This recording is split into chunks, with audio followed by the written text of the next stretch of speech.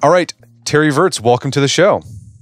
It is very good to be with you guys. So you are an astronaut, an International Space Station commander, and you got a book out, How to Astronaut, an Insider's Guide to Leaving the Planet Earth. But what I love about this was a fun read because it answers all those questions that you had when you were a kid about what's it like to work in outer space, what's it like to be an astronaut. But also, I think the big takeaway that I got from this book as I read it as an adult and how I can apply this. I mean, obviously I probably won't go to space. Who knows? Elon Musk might make that happen for me. He might. But he might. But this idea of skill acquisition, like I was just really impressed with how many things you had to learn as an astronaut. So before we get into that, let's talk about your career as an astronaut. How long you've been an astronaut and what missions have you flown?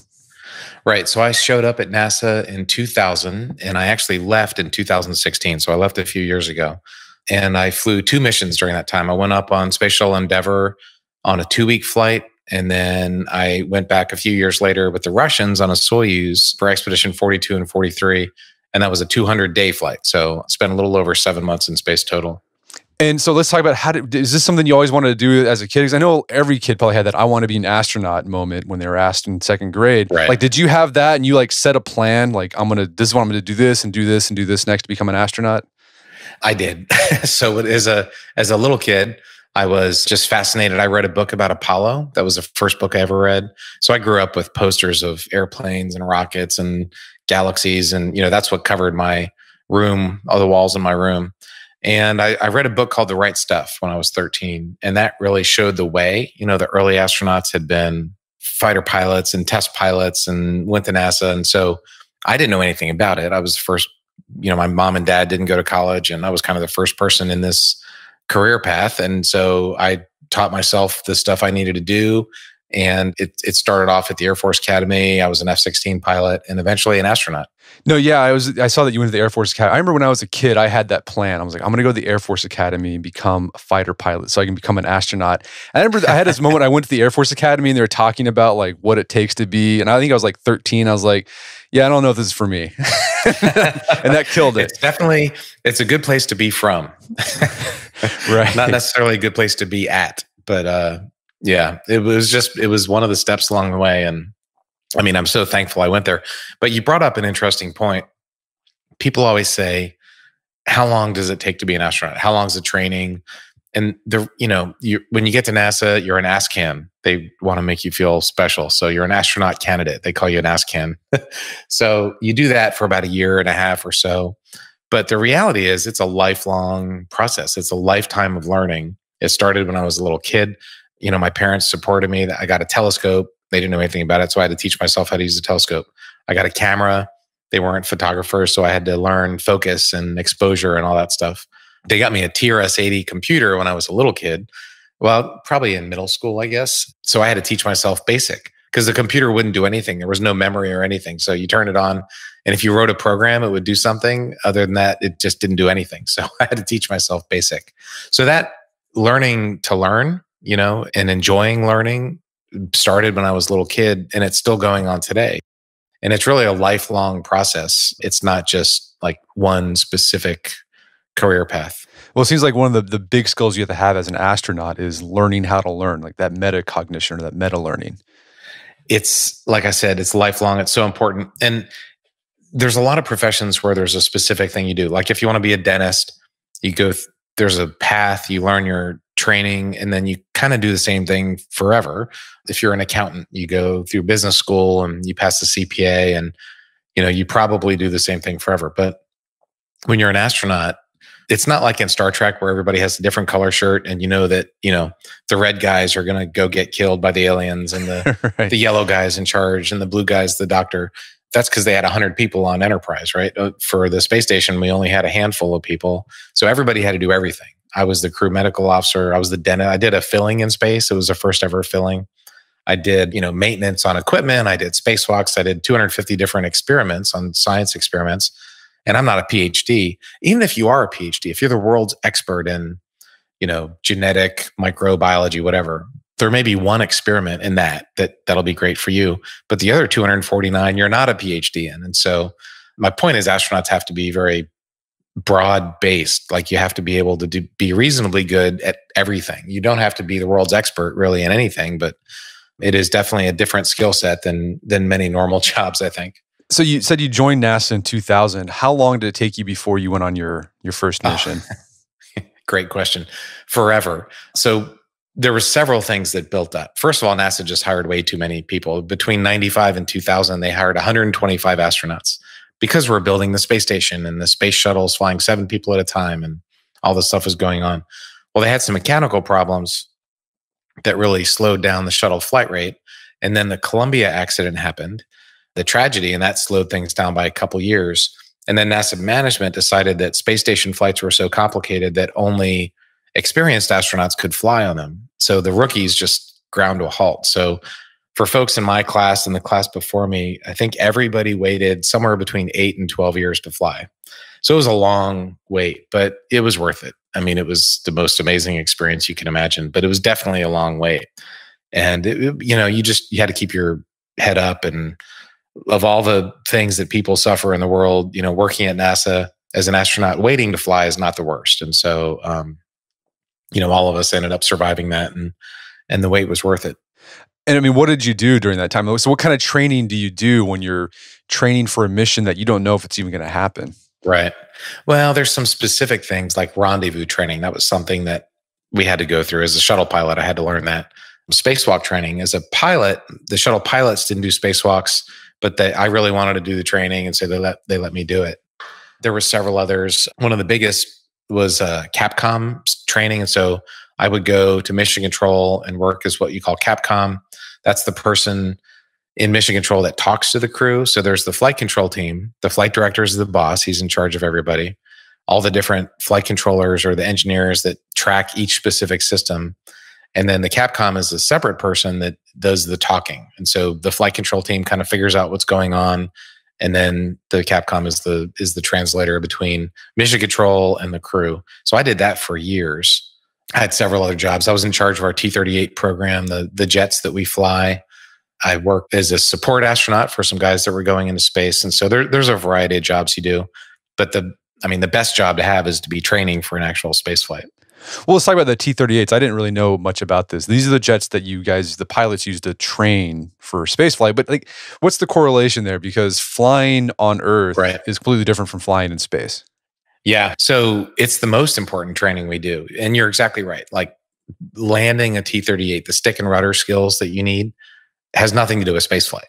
But what does have to do with space flight is something called situational awareness, which is just kind of maintaining SA on what's happening now, on what's going to be happening in the future. We call it staying ahead of the jet. So if your airplane's flying along at 300 knots or 500 knots, your brain has to be in front of that, thinking about where are we going to be? How much gas are we going to have? What's the weather going to be? Is the runway okay to land? It is shut down for some reason. And so this mental process of staying ahead of the jet, just thinking in the future, is really important while your pink butt is on the line. So in a simulator, if you crash the shuttle, you hit the pause button, you crawl out, and you go to lunch. In a T-38, you can't do that. Unless you land safely, you don't land safely. And so that training is all about the mental aspect of flying. We call it head work or just keeping SA, like I talked about. And that's the best. Flying jets and airplanes in general is the best space flight readiness training, I think. Well, you mentioned flight simulators. And if people have seen Apollo 13, they remember that famous scene where they just kept doing the simulations over and over again, where they just tried different things, different malfunctions. And they do that. So how long do you, when you're preparing for a mission, how much of your time was spent in the simulator? All of it. Not all of it, but a lot of it. And it's the long wait that I had before my first shuttle flight. It was actually pretty good because as a pilot, I got very comfortable with lots and lots of different malfunctions. And the space shuttle was incredibly complicated. It's the most amazing flying machine, most complicated flying machine man has ever built, for sure. And just being able to get comfortable with all the different computer malfunctions and electrical malfunctions and engine problems and all the stuff that our simulator supervisors, I think I wrote a chapter about that, they would dream up and throw the kitchen sink at us. And so having that time and spending hours in the sim was really good. The most important part about it wasn't actually doing it. It was actually debriefing it. And that's the lesson. I do a lot of corporate speaking, and that's one of the most important lessons to learn is that you really need to debrief whatever you're doing. If you're running a bank, or you're making investment decisions, or you're building, construction homes or whatever. When you're done with something, you can't just go, well, that was great, move on to the next thing. You really should take some time to debrief it honestly, because that's the only way you get better. As a fighter pilot, that's, part of the culture ingrained from day one. The gloves come off. There's no rank in the debrief. Debriefs should be brutal and honest, and not just to tear someone down, but to get better and not make the same mistakes again. Right. After action reports, I've heard them called. After action reports in the military, that's what they were called, after action reports. Yeah. Very, very important. And again, don't do it just to kill people and fire people, but do it to, get better and learn from mistakes. Right. Because you have to do that because the risk is really high with space flight. With space flight, it is. And, one of the lessons that I really teach when I do this consulting is that just because something worked doesn't mean you made the right decision. I'm a baseball guy, right? Just because you bunted with the bases loaded and your slugger up to bat and he got a hit doesn't mean that was the right decision, right? He probably should have swung away. Just because you flew the space shuttle for 20 years with foam falling off and it never killed anybody doesn't mean it was the right decision. It was the wrong decision, and it eventually did kill the Columbia crew. For Challenger, just because you had been launching and there was gas leaking from the solid rocket booster and it never killed anybody, it was the wrong decision because it killed the Challenger crew. And so NASA's made some really spectacular mistakes that killed crews. And that lesson of, so you really have to debrief it for, did we make the right decision? Not, was it the right outcome? A lot of businesses will compensate executives based on stock performance, right? If your stock goes up, you get a bonus. Well, your stock might have gone up because it's 2018, or your stock might have gone down because it's 2009 or 2020. That doesn't mean you're a good manager or a bad manager. It just means that the calendar is what it is. And so you have to look deeper, like, were you making the right decisions, not what was the ultimate outcome? Because sometimes you get lucky and sometimes you get unlucky. If I'm a baseball fan, the Astros have been getting extremely unlucky against the Tampa Bay Rays, and they just need to keep doing what they're doing because they're doing the right thing. So that concept of debriefing things and not doing it based on the outcome, but based on were you making the right decisions, is really, really important for fighter pilots and for astronauts and for anybody in business. One of the interesting chapters that it was pretty substantial too, was about survival training for astronauts. And I was thinking, why would you go to Alaska to learn how to survive in the wilds? But it makes sense. So what contingency are you planning for there as an astronaut? And besides this physical survival, what did the survival training, what other skills did it impart to you? Right. So that's a great point. Well, first of all, that chapter is half what it was originally. I wrote a really long chapter. I had to cut it in half. And there's two parts of the survival training that I had to do in my career. One was survival training. As an Air Force pilot, if you eject over enemy lines, you had to survive and you had to evade. And then if you got captured, you had to resist. And so the training is called SERE, Survival, Evasion, Resistance, and Escape. And I did that with the Air Force. And then I did it again with the French Air Force because I was on an exchange with them. And then I did part of it with the US Navy because NASA sent us to do the same thing when we showed up to be astronauts. And then with the Russian military, I also did winter survival and water survival in case the Soyuz landed in the snow or in the ocean. So I did all these different survival training. But then NASA sent us on a program called NOLS, National Outdoor Leadership School. And that was not necessarily this for survival skills. It was more for the emotional, mental aspect of being in a remote situation, having to take care of yourself, leadership and group dynamics, and debriefing and giving each other feedback. And their real goal of NOLS was just to make us as miserable as possible so that we would kind of learn you get to know each other. On the second time I did this trip, it rained every day for almost 2 weeks. And by every day, I mean all day, every day, 24/7. So you kind of get to know each other pretty well when you're suffering like that. And so there's really two different reasons: A, to survive, and B, to have this emotional group dynamics. How do you get along when life is tough? And they were all really good. And the experiences in the mountains in the Alaska, Prince William Sound kayaking is beautiful. Sometimes you just need to get away from suburbia, where I'm guessing most of your podcast listeners are. That's where I am. Right. And just get out and turn your phone off and look at nature. So did you do this NOLS thing with the people you would go up on your mission with? Well, yes. It was supposed to be with more of them, and then they ended up The crew changed, but there were one or two folks. I think there were two other folks that I went with, and the other 6 or 7 ended up not being together. And that was the original plan. So another part of this preparation, when you get ready for a mission, you go into detail about in the book, is getting physically fit for it. You might be thinking, well, you're in 0G. There's no like stress on your body. But like if you talk about space, like 0G actually puts a lot of stress on your body.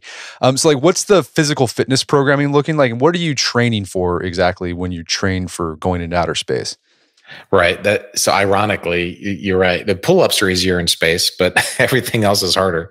So you want to be just generally fit, good cardiovascular. You want to have muscles, a lot of weightlifting and running. Anything where you're pounding your body is good for your bones, because when bones get compression and when they get pounded, they grow.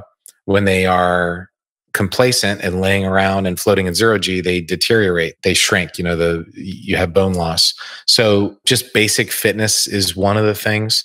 A specific reason to do the physical fitness training is for spacewalking, and especially hand strength and forearm strength, because you move with your hands and you do all your tasks with your hands, and you're in this big, giant, bulky, couple 100-pound pressurized spacesuit that feels like metal, and it's really hard to move. And so it's like having those balls that you can squeeze for stress relief or whatever, for exercise at your desk for 8 hours while you're in the suit. And so especially your hands and fingers can get worn out. So the most important part of physical fitness was just to keep your body healthy and to prevent bone and muscle loss. And we do a lot of exercise in space. In space, there's a 2.5 hour allotment every day of time for you to exercise. And so I was really diligent about that. Before they measured my bone density before the mission with this big X-ray machine called a DEXA scan. And then after my mission, 200 days in space. And I had lost 0.0% of my overall bone density, which was amazing to me. And the doctors were really surprised. But basically by doing diligent exercise every day, and I took a vitamin D pill every day, those two things kept my bones in good shape. My muscles were in good shape. There was a little bit of muscle loss, but I did 20 pull-ups the week I got back. I came back in really good physical shape. So bones and muscles, those problems have been solved, in my opinion, by the space station, by the protocols we've learned on the ISS. So like resistance training, how do you do this? Is it like a Bowflex type thing? Like you use resistance bands? Okay. Yeah. Okay. In the IMAX movie I made, A Beautiful Planet, there's a scene of Samantha, my crewmate Samantha Cristoforetti, exercising. So it's like a Bowflex, except for the Bowflex uses just springs, basically. You bend metal and that creates force. In space, they have these cylinders. So it's like a vacuum tube, and you're pulling against the vacuum. And you can make a lot of force. I mean, for deadlifts and squats, I think you could go up to 600 pounds. I never did, but I mean, that's dangerous. I mean, you could like crush yourself under that thing. So you really have to be careful. You could do bench press and squats and deadlifts and crunches and curls and all the basic stuff you do in high school football, you can do in space. And it works. Like I said, I came back and it's kind of like going to a spa. I mean, if you eat healthy, there's no McDonald's, right? So it's reasonably healthy food, and you do 2.5 hours of exercise every day for half of the year. I came back in great shape. I mean, no fat, I was muscular. It was pretty good. I mean, so you came out in good shape, but did you have any health issues while in space? Yeah, the biggest thing for me was cancer. I got skin cancer after my shuttle flight, and then again after my space station flight. And in fact, I just had to set up my dermatology appointment because I got some coming back. So I think that's just a life after my space flights. That's something I'm just gonna have to deal with for the rest of my life because of radiation. In space, even though that you're still protected by the magnetic field for the most part, you're not protected by the atmosphere, and you get this stuff called galactic cosmic radiation that are really super high energy particles that they can mess with the DNA in your cells. And NASA really doesn't know how it affects us at all. They don't do like a before and after check of our DNA. That really kind of blew me away. I thought that there'd be a lot of research in that because it's really the one and only problem. It's the 700-pound gorilla as far as longer duration human flights into the deep solar system is cancer, and NASA's not studying it at all. They do measure how much radiation we get, but they don't measure the effects of that radiation on our DNA. So I think that's, of all the questions that still need to be answered, how does radiation affect us? And trying to test out different ways to block it is probably the top question that needs to be answered. Well, okay, skin cancer, you're dealing with that's a big one. But I didn't know this about space travel. But like other astronauts get like just like rashes and just other stuff just happens to their skin that's like it's kind of, it looks kind of gross, it's uncomfortable. I mean, it doesn't like, it's not affecting their health, but it sounds like it's uncomfortable and unpleasant. The rashes are interesting. Just about everybody I know has some kind of skin problem, and it's interesting. And I was doing another interview with a med school this morning, and they asked me that same question. I don't know why. There is a different kind of biome on the space station. So there's different kind of funguses and stuff floating around up there. Your body is just behaving differently, different hormones and organs are acting differently. So maybe that is part of it contributing. I don't know. I think, and I'm just a fighter pilot, I'm no doctor, but I think the lack of soap is a problem. NASA did give me some soap, but not very much. You get like a bag of soap once every 2 weeks. Like think Capri Sun, the little juice boxes or something. Imagine having a juice box full of soap that you could squirt into a towel and wipe yourself down. Well, they were only giving it to us every 2 weeks. So that's not a lot of soap. And we had some like camping towels, these little small towels that they had some soap in them. So there was some soap. I just think if you had better cleanliness, that might help. And I was the crew medical officer, so I was handing out, supplies, drugs and stuff when they were needed, but we really didn't have any good like skin cream and stuff. So if somebody had a problem, the NASA docs would go to the pharmacy, pick something out and put it on the next cargo ship. So a few months later, you'd get a tube of cream for whatever. Yeah, that was a weird one. I didn't really expect it, but the skin rashes, like you said, that's not, life threatening and you get back to Earth and that ends. But that was kind of an annoyance of spaceflight. Well, you brought this point of hygiene and how there might be a different biome up there. Because I think people typically think when they think of like, okay, space station, they think of like Stanley Kubrick or like it's like super clean and sleek and it's like an Apple device. But the way you describe it, a space station smells like a locker room, basically. Well, in a lot of places. When you work out, it does. For the most part, the station is, metal and plastic and that kind of stuff. But the gym clothes, like your Under Armour t-shirts and stuff, those things get pretty stinky after about a day or two. Although I did this one experiment for this wool infused fabric. Just think of an Under Armour t-shirt only with wool and less polyester. And I was worried that it would just itch and I would hate it. But oh my God, that shirt was amazing. I worked out every day, drenching wet. Like just imagine going for a 30-minute run in the Houston humidity, how sweaty you'd be. And that's the way I got every single day in this shirt for every day for a month. And it didn't stink at all. It was amazing. Like I couldn't believe this technology. But the station itself, it's not 2001 Stanley Kubrick. It is, like you said, it is plastic and sterile materials, but there's so many wires and cables and laptops and boxes and cameras, and there's just so much stuff there. The clutter factor is pretty high. If you're like a OCD neat freak, it's going to make your head explode because there's a lot of stuff just everywhere. Well, let's talk about a typical day. You mentioned you had 2.5 hours a day allotted for exercise. Like so what did your typical day look like? When did it start? And like, how do you manage like time in space when, you might experience multiple sunrises and sunsets? So the 16 of them a day, you go around the Earth 16 times every 24-hour period. So lots of sunrises and sunsets. But basically, we had an Omega X33 watch, and it had like every feature you could imagine. It's the coolest watch. And so we set that to GMT. So basically, London time. And the day would start about 7:30 in the morning. We'd have a conference call with Houston and Moscow and Japan and Europe and Huntsville, Alabama, which is where the payloads, the NASA science is done out of Huntsville. We'd call everybody. They'd, give us the briefing, and then we'd go work. And you work all day long, a couple hours of exercise. They normally give you an hour break at some point to check your email and eat lunch and whatever. By the end of the day, you're done around 7:00 at night. And you have another conference, call everybody, Houston, Moscow, talk to everybody on Earth. And then you're done. And then you could make dinner. For me, by the end of the day, I'd usually have 3 or 4 or 5 or 10 little compact flashcards for my camera. So I would eat my dinner and then get to work downloading all those images that I had taken, maybe go take a few more images.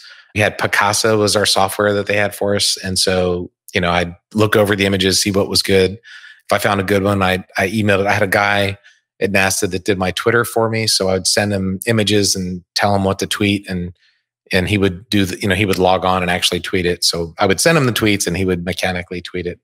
And then I was always up super late. Samantha and I were both late night people. Our crewmates were all early morning kind of guys, which actually worked out well because they would a lot of times wake up early and get their exercise done early. And that freed up the exercise equipment for us because we were night owls. And then do it again the next day. Usually got about 6 or 7 hours of sleep a night. So by the weekend, I was exhausted. And Sundays, I just didn't set an alarm and I'd sleep until 11 o'clock or noon or something like that and catch up on my sleep and then get back to work on Monday. Okay, so you mentioned a lot of things that I think it'd be fun to talk about because this is like the stuff that people wonder about living in outer space. So you mentioned food, you had dinner. I think when people think space food, they think of, like, for me, I go back to elementary school and like the tubes of like spaghetti in a toothpaste tube, or astronaut ice cream I'd buy. Astronaut ice cream, yeah. Right. Has it improved since the 80s? So astronaut ice cream for me was Ben and Jerry's. So they have these freezers for biology experiments. So blood and urine and saliva and rodents and plants and worms and all the different biology experiments we do, we freeze them, send them back to Earth. So when they launched the freezers, they were empty. And so they would fill them up with ice. On one of the missions, they put some ice cream in there, which was super cool. So I got a picture of Chunky Monkey floating in the middle of the lab. It's a great picture. So that the astronaut ice cream you get at the Science Center is not, we don't have that for real. Most of the food, if you were ever in the military or you see those little green bags of food, they're called MREs. We have the same thing. So basically MREs, you rip it open and eat it. You can warm it up if you want. You don't have to. And it's meat and potatoes and soup and vegetables and desserts just ready to go.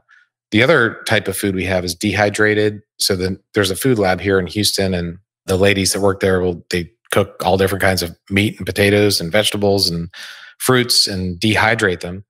We stick it into a machine in space, fill it back up with water, and wait about 10 minutes, and it turns into food. And so those are kind of the two main types of food. There's also some just straight from the grocery store. So they would send us some bonus stuff like little bags of olives or tuna fish or candy. I like chocolate. So Beth Turner was her name. The support lady I had would send me lots of chocolate. So that's kind of the food. And at nighttime, whenever I could, I would take my dinner, warm it up, put it in a big Ziploc, and float down to the Russian segment where those guys were and have dinner with them, because it's very easy for them to work on their modules. We work on our modules and we never see each other. And I really wanted to have one crew. So I made it a point to go down and spend as much time as I could with my Russian colleagues. And that was the highlight of my time in space, was hanging out with those guys. We had a lot of fun, for sure. It sounds like there was some bartering too of food between the two countries. It was. Yeah.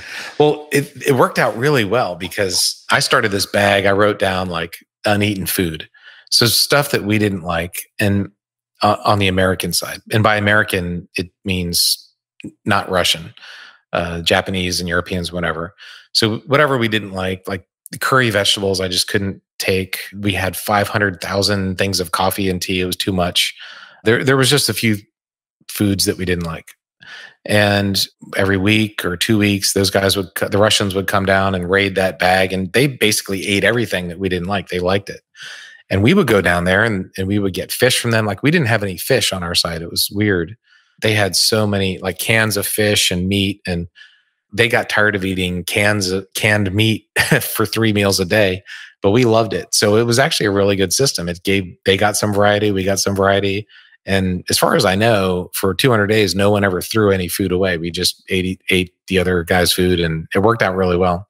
So you mentioned sleep. Was sleeping a problem? Like, did you have problems staying asleep on the space station?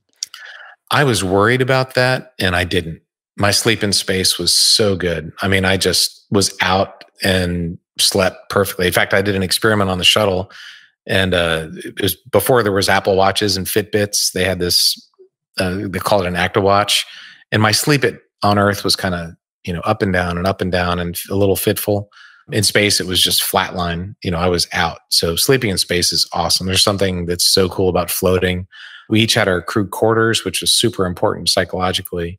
So I would just zip myself up in my sleeping bag and float. I wasn't attached to anything. I was literally just floating in this little phone booth size thing. And it was so awesome. It was really cool. Did you have like space lag when you first got up there? On my shuttle flight, we had sleep shifted. So we spent about a week or two transitioning our wake up time. It was like a 12-hour sleep shift. It was painful. So I was kind of already adjusted to the new schedule.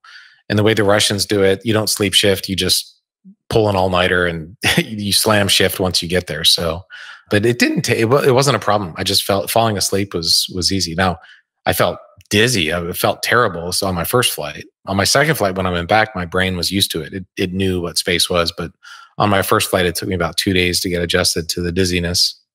Let's talk about going to the bathroom, because the thing I remember going to bathroom space, I think it's from Space Camp, that 1980. I just remember like the vacuum cleaner.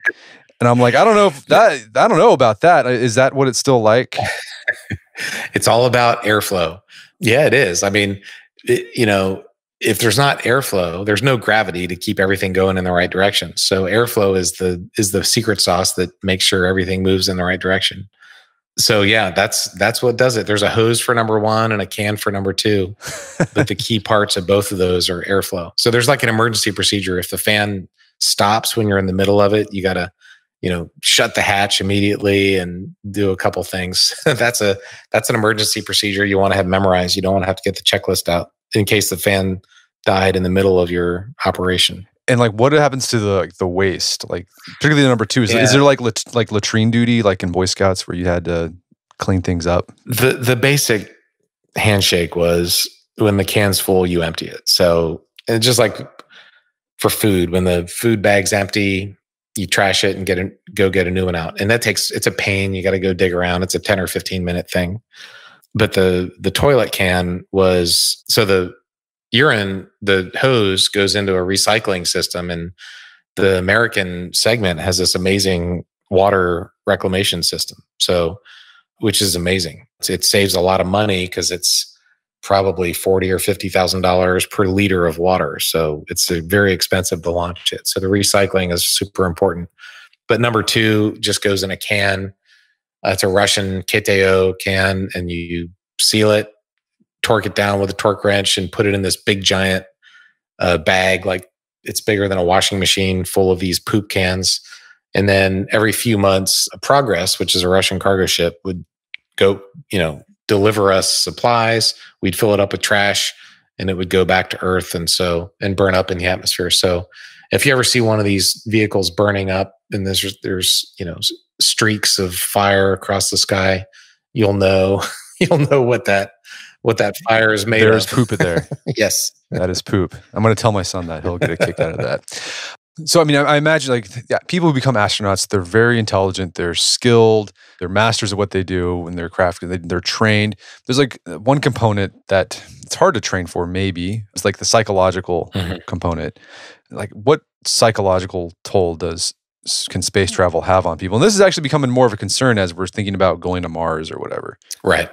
I think it's the biggest issue. And that's why NASA sent us on those Knowles experiences. I think it's a very big deal. Part of it is just your personality. Some people are laid back, some people can roll with punches, some people are uptight. And in the movies, you always have the screaming astronauts and do this and get over here now and blah, blah, blah. That's not the guy that you want to fly into space with.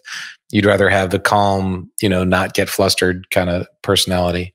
But you need to learn how to have feedback with each other that's not terrible. Like, hey, can you stop doing this? It's really bugging me.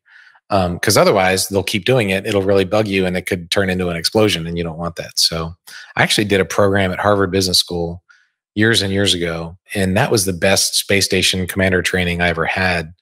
That semester I spent at Harvard, because they spent a lot of time on that fuzzy soft skills that, especially as guys, I was a fighter pilot. I'm like, just put me in charge. Everything will be good. That's all we need to worry about. Before I did the program at Harvard. And then afterwards I realized, hey, you know what? If you have a group, if you have a team, you could probably make better decisions if you use your team properly. And feedback was a big part of that. So that was definitely a learning and maturing experience for me. But I was lucky. The crew I had when I was commander on Expedition 43, the crew was really good, and we got along well. And there was problems, of course, but nothing big. And as a group, we're still good friends to this day, which is pretty awesome. So you got to do a spacewalk, which isn't, you said it's not very common for pilots to do. Yeah. What was that like experience? I mean, did you have that sort of like, spiritual, existential, awe-inspiring experience? I had this one moment, 99% of it was work. I never felt so on the clock. I mean, it's worse than an NFL draft because it's dangerous. Like, you want to get back in as soon as you can. And I just didn't have any time at all. And so there was this one moment I had finished, we were plugging in cables and I was done with mine. I was waiting on my partner and I stopped and I just turned around and I had a face full of metal for hours. I mean, even though you're in space, you're looking at the station, you're plugging in equipment, that's what you're focused on. So I turned around and the sun was rising and it was this, from one side of my peripheral vision to the other was the Earth limb with the thin atmosphere. And it was going from blue and then it turns this orange, red, pink, rainbow of colors. It was so gorgeous. It was like I could hear God and I was seeing something that humans weren't meant to see.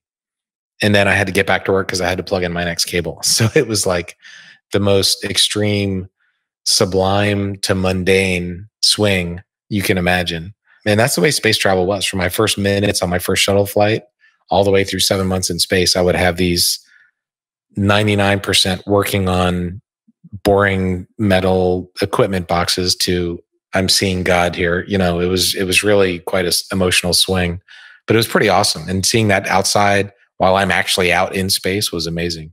Well, it's kind of comforting because I think, because that's like life on Earth. Like, you'll have moments where it's just like, oh, this is amazing, right? You see a child born or something, right. And then it's just the next minute you're picking a social security number for your kid, right. And whatever. It's exactly. That's what space is like. So that's what life's like. Okay, it is. Oh, I mean, like when you got back from space you're there for 200 days, it sounds like you didn't like physical adaptation getting back wasn't too bad. Not too much muscle deterioration, no bone deterioration. Did you have any problems adjusting back to gravity? The biggest thing for me, I felt heavy. I felt really heavy, and I was super, super, super dizzy. I was able to walk around. I was able to move around. I didn't get sick or anything, but I felt like it. If I would have just shook my head, I would have barfed for sure. And I always wanted either a handrail or somebody next to me. I never fell, but it sure did feel like I was going to. The first day back was like a couple bottles of wine. The second day back was like a bottle of wine. I mean, I was pretty dizzy. The third day back was like a couple glasses of wine. I landed in Kazakhstan 24 hours later in 3 flights on a business jet. I was back in Houston. I went right to the gym to do my rehab. And then my son had gotten his driver's license while I was in space. And so he said, "Hey, Dad, let's go car shopping." So he drove. He took me to the Ford dealer and we looked at pickup trucks. And I remember thinking, I'm back on Earth and it's great. Like, I was worried that I'd be depressed and I'd miss it. And I didn't at all. It was just great to be back on Earth. So I thought it was going to be a psychological problem. It wasn't. And the dizziness only took a few days. Do you still have like so you didn't have any problems adjusting, you didn't have that letdown, but do you still like yearn to get back up there? Not really. Okay. I spent 7 months there. It was great, but life on Earth's great too. There's things on Earth that I didn't get in space. And so it was, if I could go make a movie, actually I would do that, but I'm happy to be on Earth. There's a lot of things I want to do. There's a lot of projects I have going on. And I think it's important to have something to look forward to. That's not, a lot of my colleagues suffer from, they need to go back. They need to go back. They want to do it again. It's a powerful drug. Space is a powerful drug. And for me, luckily, I have the mindset that, that was cool. I'm glad I did it. Now I want to do other things. After my first flight, I wanted to fly again. I wasn't sure what I was going to do when I grew up. I actually went to Harvard for a semester. And when I went there, I realized, hey, there's some pretty cool things to be done on Earth, but I want to fly again. So I went and I flew again. And at that point, I was in my 40s. I was still energetic and I had ambition and I wanted to do this and that. And, there's some business projects I want to do. I'm writing this book and I have some film and TV that I want to do. So I said, it's time to leave. And I've done everything there is to do. I was a station commander. I did spacewalks. I was a shuttle pilot. I mean, I've done everything there is. There are the new the Boeing and the SpaceX capsules are coming out, but they're not really that interesting because you literally don't do anything. You just sit there and ride, and they're 100% automated. So as a test pilot, that wasn't really that exciting to me. So I just decided it was time. And I'd been there for 16 years. It was, I had a long career at NASA. So you definitely don't want to leave that too soon. But in my mind, I didn't want to leave too late either. I didn't want to be 60 years old hanging on for another flight. It was the right time for me. And what do you think of the future of manned space flight? I mean, there's all this talk about going back to the moon, Mars. Is that going to happen? Do you think it should happen? I mean, of course, these are political debates too, policy debates. But I mean, as someone who's been to space, what's your take? Yeah. I spoke at the White House 2 years ago to the vice president and the National Space Council. And my message for him was, it's not about the rocket science, it's about the political science. That's what really drives these programs. So I think Mars should be our long-term goal. And I think the moon is a great testing ground and stepping stone to get to Mars. I think you need a build-up approach. But I also think that the nation is really badly in debt right now. And we were badly in debt a year ago. And now after coronavirus, it's a problem. It's a problem. It's probably the number one global security problem is the American debt, because if America's hampered and we can't act because of our debt, then that allows other nations that don't share our democratic values to take over. And so we need to get our debt under control. So I don't think there's going to be a lot of additional discretionary spending on NASA in the coming decade or two. The good news is we have a private sector and they're very innovative and they can do things much quicker and much faster than the government. I think that if we can figure out how to do public-private partnerships right, I think the future of space travel can be really exciting. I know Jim Bridenstine, he's the current NASA administrator, and I know he is really focused on this. So I think that's a good positive thing, but I don't think the NASA budget is going to be exploding anytime soon. Well, Terry, this has been a great conversation. Where can people go to learn more about the book? And I also know, in addition to the IMAX film you made, A Beautiful Planet, you also recently made a film about setting the world record for the fastest pole-to-pole circumnavigation of the Earth via jet. So where can people go to learn all about that? So How to Astronaut, I always encourage folks to go to their local bookstore. It's any bookstore in America and many around the English-speaking world will have it. You can always get it on Amazon or Barnes & Noble, et cetera. How to Astronaut, it's a lot of fun. I wrote this book to make people laugh and say, wow. 51 short chapters. It should be easy to read. It's not a technical book. It's a great Christmas gift, Father's Day gift, Mother's Day gift. So How to Astronaut's out there. And then One More Orbit, the movie that we made, is really cool. I think it's the movie that we need in 2020. It's about this exploration, this drama of setting the world record, but it's really about how these 8 people from 8 different countries came together during Apollo. That brought the world together. We took off and landed from the Kennedy Space Center on the anniversary of Apollo 11. So it's about how exploration brings us together. So it's like a fun, little bit of drama, positive movie. I think it's great for kids and adults. So One More Orbit is out there on iTunes and Amazon, and I think 20 different, pay-per-view channels. Fantastic. Well, Terry Virts, thanks for his time. It's been a pleasure. Thanks for having me. My guest today was Terry Virts. He's the author of the book, How to Astronaut. You can find it at Amazon.com and bookstores everywhere. You can also find out more information about his work at his website, terryvirts.com. Also, check out our show notes at aom.is/astronaut, where you can find links to resources where we can delve deeper into this topic.